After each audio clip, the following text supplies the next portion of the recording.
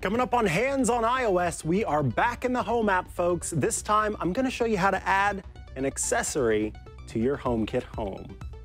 Hands on iOS is brought to you from LastPass Studios. You're focused on security, but are your employees? Well, LastPass can ensure that they are by making access and authentication seamless.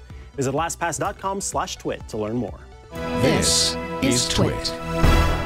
This episode of Hands on iOS is brought to you by Hover. Use a domain name that truly represents you and your passion. Visit hover.com/twit to get 10% off your first purchase of any domain extension for the entire first year.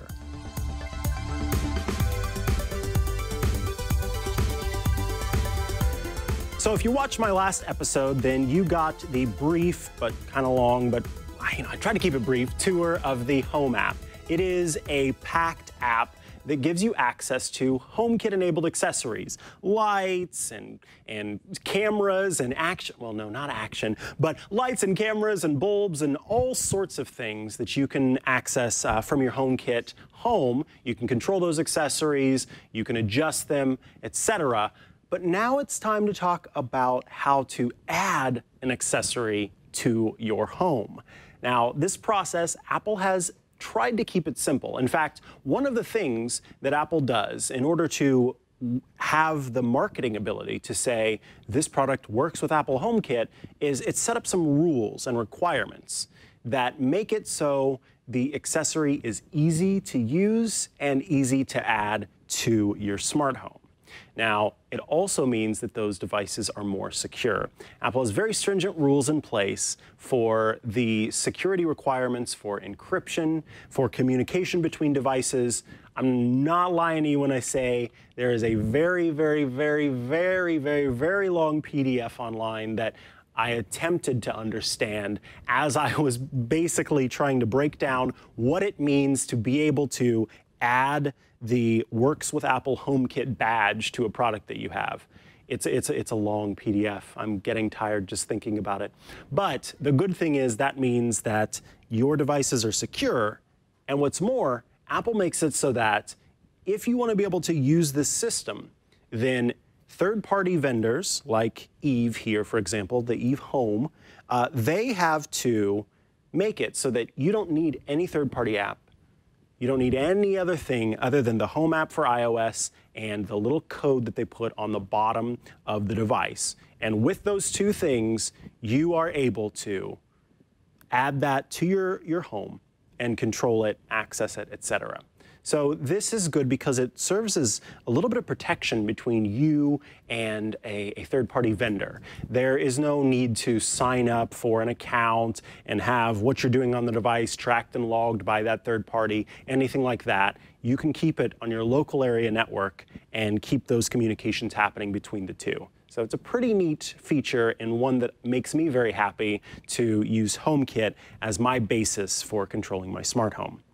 So if I have this device here, this is called the Eve Room, and it is a small here, I'll actually put it down so you can see it here. Move my phone to the side here.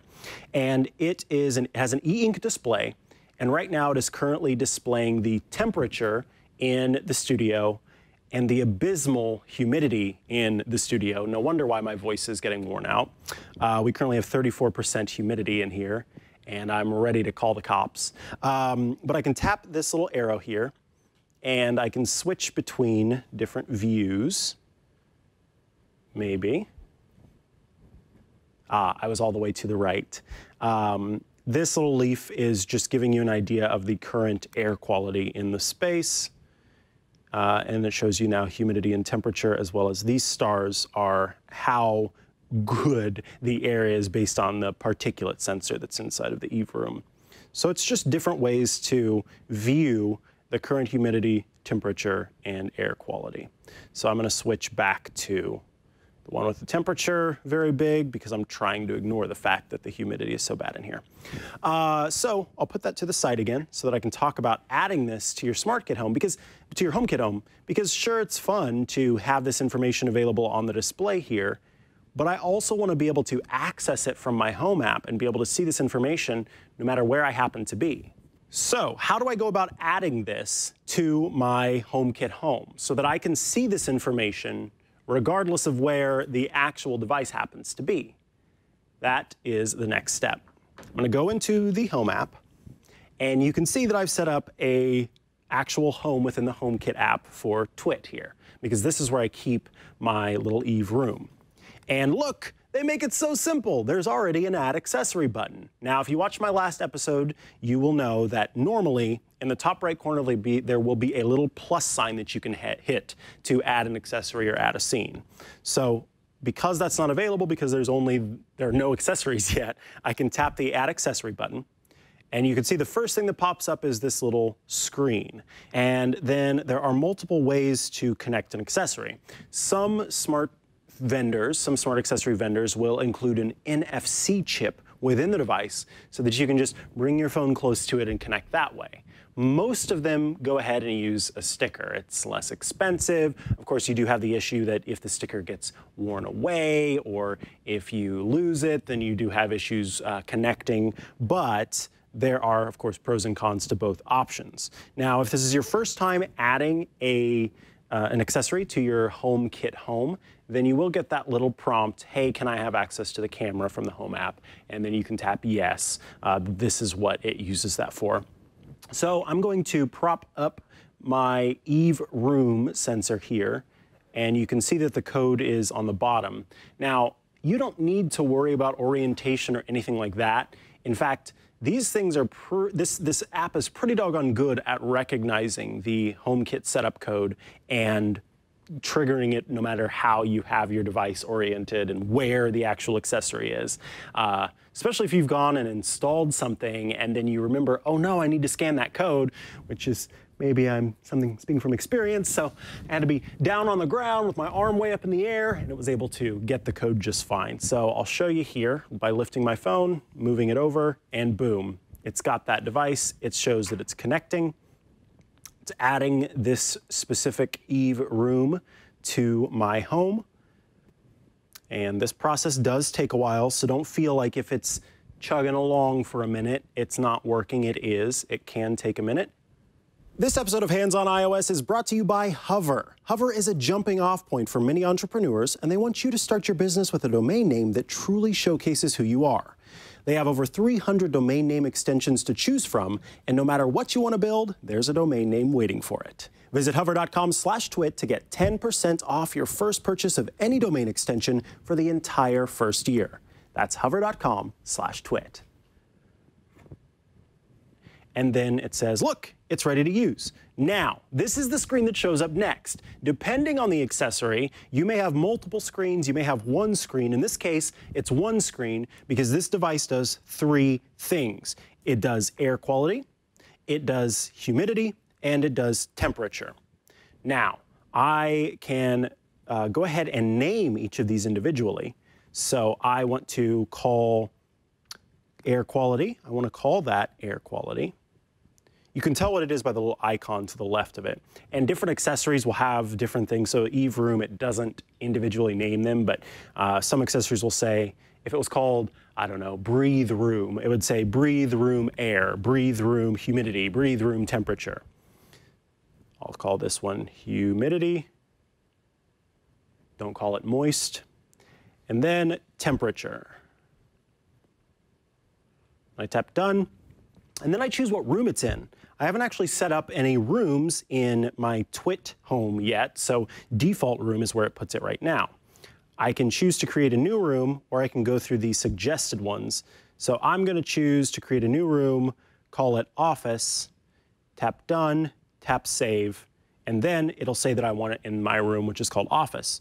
Now you can choose to include it in your favorites. This, of course, it means it'll be available on that main Home tab, as I showed you in my last video. If I turn that off, then it won't put it there. Then in the top right corner, I tap Done. Before I do that, though, I want to tell you about this little button here called Identify Accessory.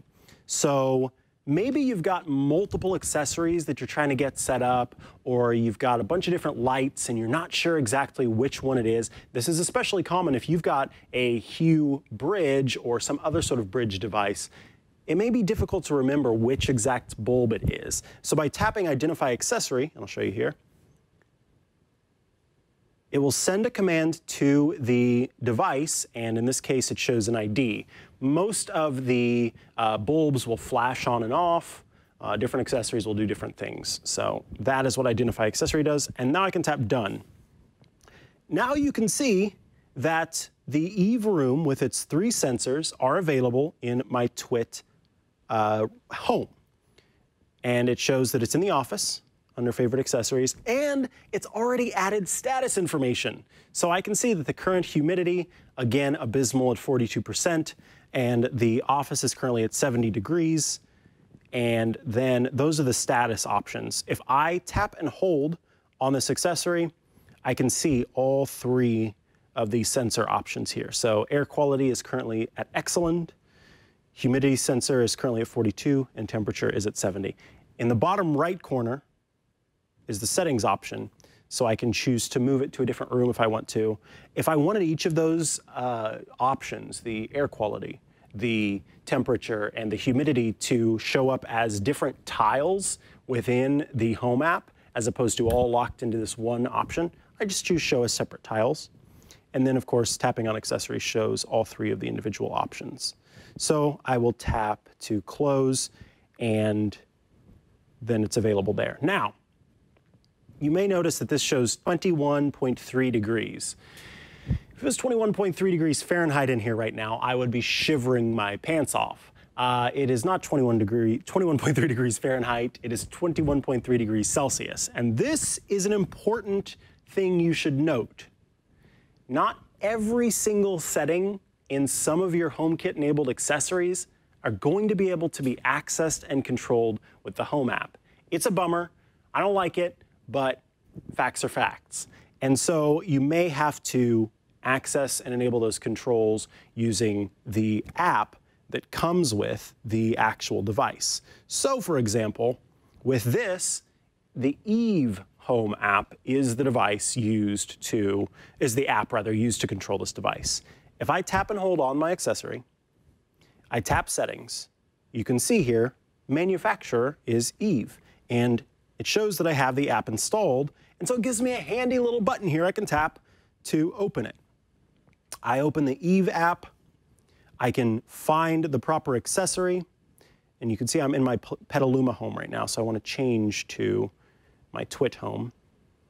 I can choose accessories, I can choose this Eve room, and then under temperature unit, and we can show it'll change live here. I'll go from Celsius to Fahrenheit, and then it sends that information to the Eve room and changes that information over. So now when I go back to the Home app and I close, then it is all available right there, as well as on the device itself. So now that I've got this in my Home app, I can control, in this case, this is not a device that you control independently. This is one that is simply for reading information from it. So if you added a bulb or something like that, you would control it. But in a future episode, we're going to talk about automation, and we're going to talk about scenes. And with those, you can use these controls to make changes to that. So for example, if you have a studio that has 42% humidity, which is a little low whenever you're speaking using your little voice box, you may want to set up a smart plug, a HomeKit-enabled plug that you plug into the wall, and then you plug a nice humidifier into that plug, and then I can say, hey, when the humidity drops below 55%, go ahead and kick on that humidifier so we can all speak and not have our voices get a little gravelly. Yeah, it's kind of nice. So depending on the accessory, you may find that you don't have any individual controls, it's just giving you information, but you can use that information in different ways to gain control of your smart home and have those individual accessories automated. That, folks, is how you add and control an accessory in the Home app for iOS. Yes, this was much quicker than the introduction and little walkthrough tour of the Home app. I hope you stuck around till the end for this one, and I'm so excited to continue to provide you with all the information you need to know about the Home app. There's so much more to know. So be sure to check out Hands on iOS every Thursday. That's when we publish the show. If you have questions, if you have thoughts, if you have other things you want me to cover about the Home app that maybe you're worried I'm not going to get to or something like that, don't fret. I'm probably going to get to it. But if I don't, email handsoниos@twit.tv. That's where you can leave your questions, your thoughts, your feedback, etc. You can also head to twit.community because I have set up a topic there asking folks for what they want me to cover here on Hands on iOS. Now, how do you get the show? Make sure you have it so you've got everything you need to know about the Home app. Well, you need to subscribe. So if you head to twit.tv/HOI, Hands on iOS, then you can have links to all the different ways to subscribe. And of course, if you want to subscribe and watch on YouTube, that's youtube.com/handsoниos.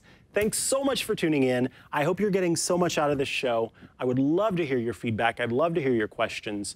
Of course, we're covering apps, we're answering questions, we're taking a tour through everything there is to know about iOS, all that and so much more. So be sure to tune in next week. Thanks.